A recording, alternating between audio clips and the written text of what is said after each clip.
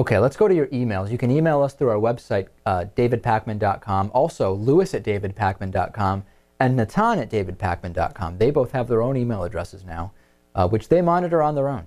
On the topic of my so-called bowling shoes, Lauren sent me a message saying, for the record, I don't think your sneakers look like bowling shoes. They look rather nice, in fact.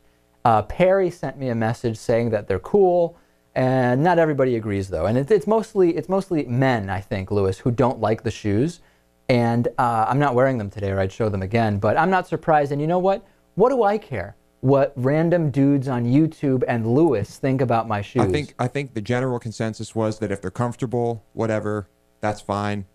But I think it was split down the middle that 50% of people agree with me that they look like bowling shoes. Okay. Do you even know what bowling shoes look like? I've worn them, yes. Okay. Those shoes are ugly. They kind of look like bowling shoes. Better off getting some, I'm not even going to mention, they're mentioning a brand that has very, very bad labor relations history, but I should get some sneakers made by another brand. If they're comfortable, whatever. Somebody else saying it is a bowling shoe. Thank goodness it's comfortable at least. Okay. Whatever. I'm going to keep wearing them. Animal suicide. I saw on Animal Planet where a female elephant was killing and eating villagers who killed her baby. The men even believed she was hunting them. Now, this doesn't prove anything, but if elephants can feel concern for a herd member trapped in mud pools, mourn their dead, they probably could commit suicide also. It's not that far-fetched. And in order to commit suicide, you need to be able to contemplate the future. I don't think animals can do that. What do you think of that?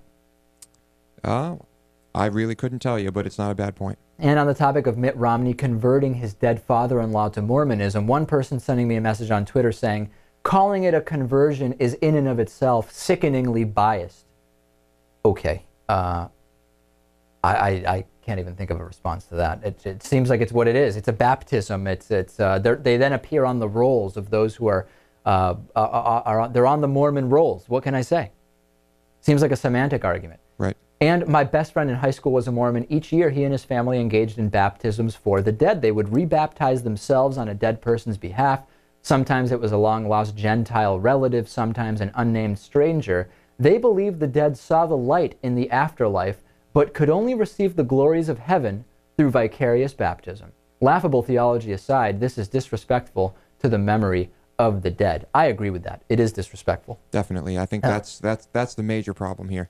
On the bonus show today, what will we be talking about? Bitter cold records in Alaska? Of course, this makes people say, hey, global warming is not only not a problem, we need to not even worry about what we're doing to this planet. We'll go through the logic of that. We'll also look at what is the biggest downfall of each state in the United States. Some are kind of obvious, some aren't. Massachusetts, known for the worst drivers. I have to agree with that. And a Taco Bell salmonella outbreak. We'll hear from Lewis. When was the last time he ate at Taco Bell? davidpakman.com/birthday. See you in a few days.